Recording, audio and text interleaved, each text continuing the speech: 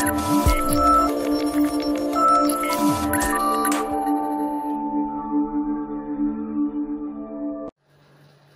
friends, welcome back to our channel.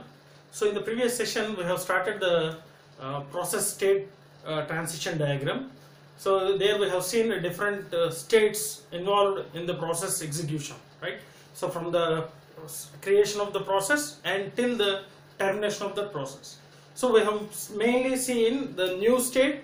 When the process is created, that will be in the new state, and then ready state, so ready to execute, and the running state during the execution, and termination after completion of the executing the process.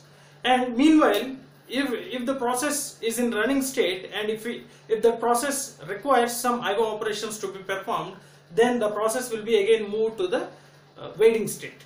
So after completion of these IO operations by the IO devices, then again this process will be moved back to the ready state, and from that ready state the process again moves to the running state.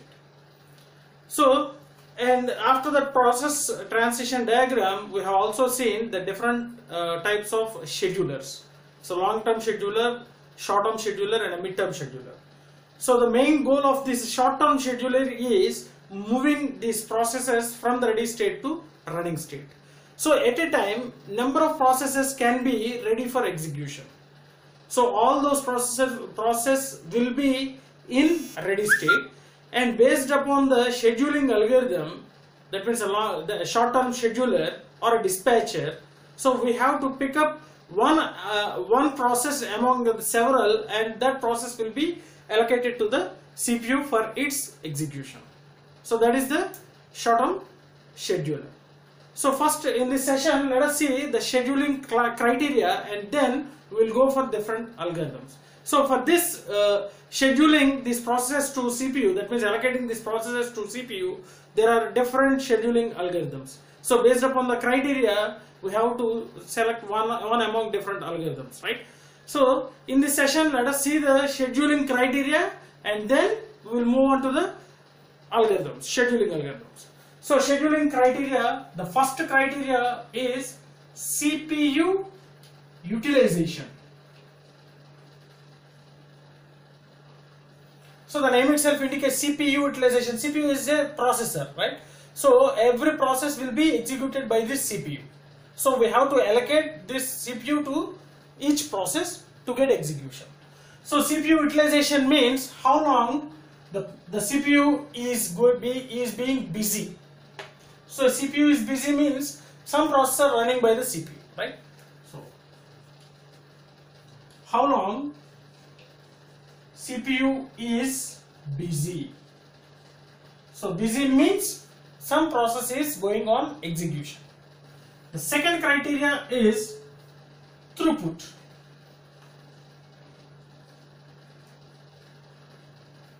Throughput. So as I said, that number of processes will be in ready state, and at a time each process will be given to the CPU. So this throughput means the number of processes executed in unit time. In particular time period, the number of processes being executed by the CPU, that is called a throughput. Next, turnaround time.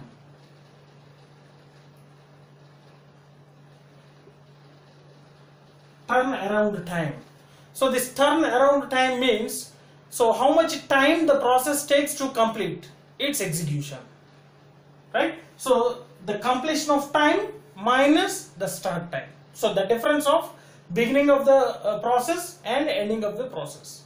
So how much time it takes for execution.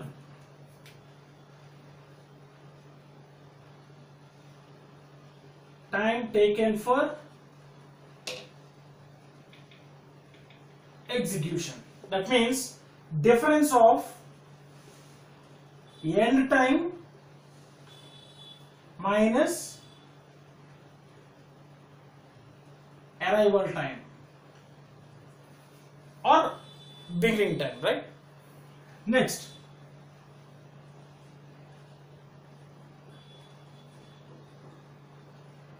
waiting time. So how much, how much time the process waits for getting the CPU.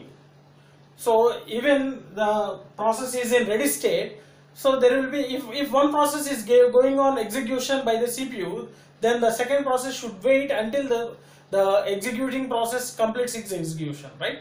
So how much time the process waits for allocation of this CPU.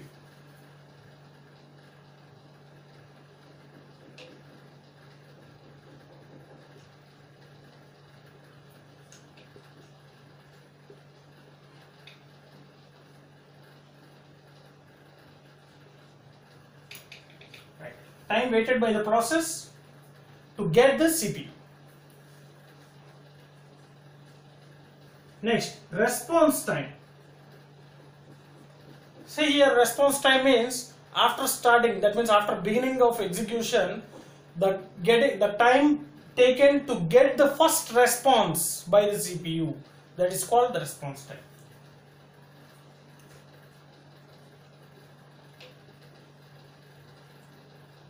After beginning of execution,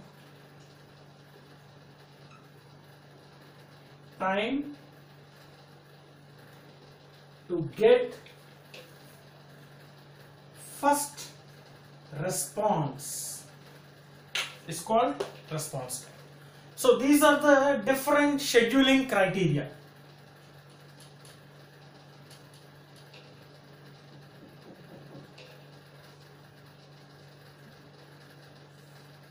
Scheduling criteria, right? CPU utilization, throughput, turnaround time, waiting time, and the response time.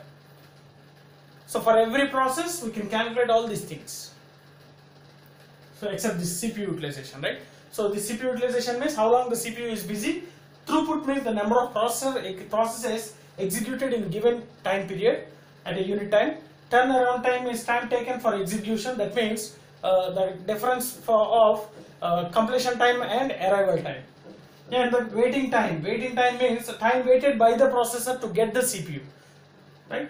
So response time, after beginning of execution, time to get the first response by the CPU. This is called the response time.